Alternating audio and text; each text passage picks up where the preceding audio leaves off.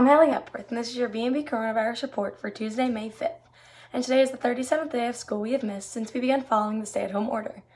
Yesterday in Rochester, Governor Cuomo spoke about the things that schools were going to need to do in the fall to be able to reopen in September. Part of the issue for school was just the gatherings in the school. You have 25 students in a class. How do you put 25 students in a class and they're 6 feet apart? You need for 20 people, you need, a tremendous sized room. How would you do that in a school? How do you socially distance students? Do you need more classrooms, which means you need more teachers? How do you serve lunch? What do you do about the bus? How do you keep fewer students on the bus? So those kinds of details have to be in the reopening plan. They'll get guidance on that. But it's going to be easier said than done, especially for a school. Because think about it. The problem is the gathering. A school is a gathering. That's what it is. Closer to home, BMB News Director Casey Fahrer caught up with Superintendent Mr. DeTommaso and Assistant Superintendent Mr. Harrington to talk about what the district has planned for the fall. We will be prepared for whatever comes our way. Either an opening in September, a regular opening, a combination of a regular opening and an online opening, whatever it is, we're just planning for a bunch of different scenarios that may or may not happen. There's just so much we don't know at this point as we sit here on May 4th. And now that we know that we do have a number of circumstances that we could encounter in the fall, it's utilizing our resources and sort of evaluating what's gone really well with remote distance learning and what needs improvement and more structure, and looking at that whole picture. I mean, we'll wait to see what the parameters are that are given to school districts and how to open, but we'll be prepared no matter what. BMB will have more throughout the week from Casey's interview with Mr. DeTommaso and Mr. Harrington about plans for the end of the year, the district's thoughts about graduation, and more so, be sure to tune in to the daily report every day to get the latest. Now to see what is happening in your neighborhoods, let's check in with our BMB reporters from around the district. I'm Lorrie DellaCroce, and I'm reporting from my house on Onward Place in South Bellmore. I know my family and I are very disappointed that the schools are closed. I am a senior, and missing the last few months of school before college is pretty rough. All the seniors are missing their last for everything. But the only positive is that the weather has been getting very nice.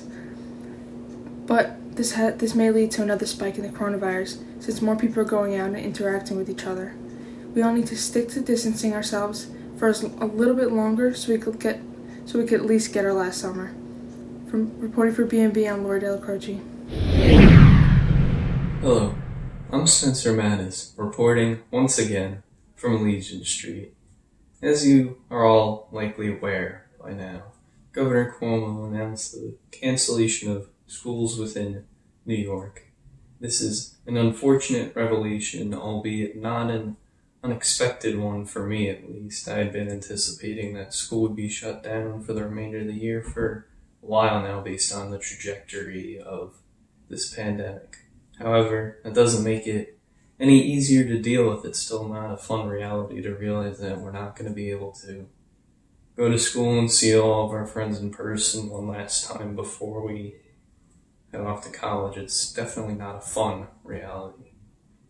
But in terms of what we're doing here with remote learning, week 8 of remote learning, and I'd say the main difference between here and then is it's definitely been streamlined a lot more. Teachers are definitely more efficient and more accustomed to the remote learning process. We're able to get work much faster. It's much more efficient. Besides that, fundamentally, it's remained the same throughout this entire quarantine process. However, the downside to this quarantine is the weather's getting a lot nicer, but it's not going to be as easy to experience it because of social distancing. We're not allowed to experience the beauty of nature in traditional venues or in traditional ways at the moment because we have to remain vigilant in the face of this pandemic. Hopefully, as the summer progresses, restrictions will be lifted and it will be safe to travel. However, as long as it's not safe for people to be close by, we're just going to have to deal with the quarantine and make sure that everybody's safe.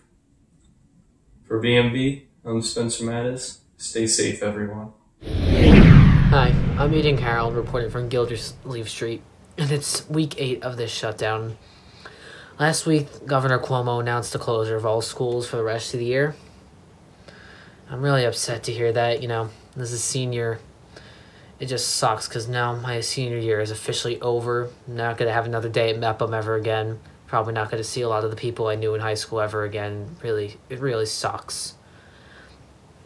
Even though it sucks, I really do think it is the right decision to make, but it really doesn't make it any less upsetting. Anyway, for me, remote learning really hasn't changed much since school is closed, other than the fact that I seem to be getting a little bit more work, but that's really about it. I think the warmer weather will definitely make social distancing harder for some people, as they may want to go out and interact, but I personally have no opinion on how. I personally really think that it won't affect me as much because I've really been mainly staying at home, and I really think that that's just how it's going to stay for now. And I don't see any changes coming soon. So, for BMB, I'm Aidan Carolan. Thanks, guys. Now, BMB's Michele Spiller takes a look at how people around the district are supporting local businesses in this time of need.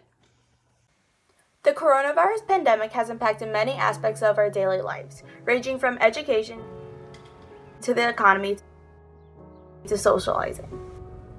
But many local businesses have been struggling to scrape through these hard times, which makes it even more important to support local businesses. Small businesses, I think that we should be supporting them as much as we can because they're going to be the ones struggling to start back up after the whole crisis is over. So anything we can do to buy from them rather than big corporations who have a ton of money already, I think is really helpful. COVID-19 has ravaged through the economy, as well as all the workers who help to support the economy. I know just this past week, 30 million people have filed for unemployment in the past 6 weeks, which is a record high. Like even during the 2008 recession, it had hit, I think, 2 or 3 million. So 30 million, it's unprecedented.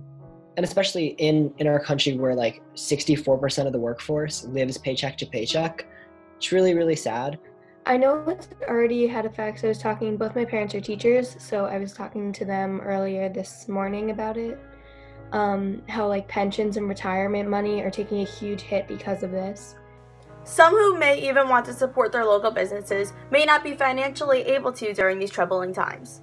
No one, even like, unless like you're crazy rich, like is in the spending mode right now. People aren't spending a bunch of money because the future of most jobs is like really uncertain. Nobody has any idea when they're going to go back to work, etc.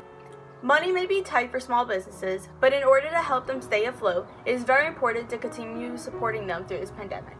I think that it's really important right now that we're supporting small businesses, not necessarily, like especially more than big corporations. So I know what I've been trying to do is order, like if you're ordering a product, if you can order it like a mask or gloves or anything like that, if you can order it from a smaller business or from rather than Amazon or another really big corporation, I think that's really important right now. The economy may be struggling due to this pandemic, but helping out local businesses can only do good. From BMB, I'm Michele Spiller. Thanks, Michele. So that will do it for another episode of the BMB Daily Report. Be sure to tune in to BMB Friday night for Game Night 2. Don't miss a minute of the action and the fun when Luke and Ava return along with contestants representing each building in the district.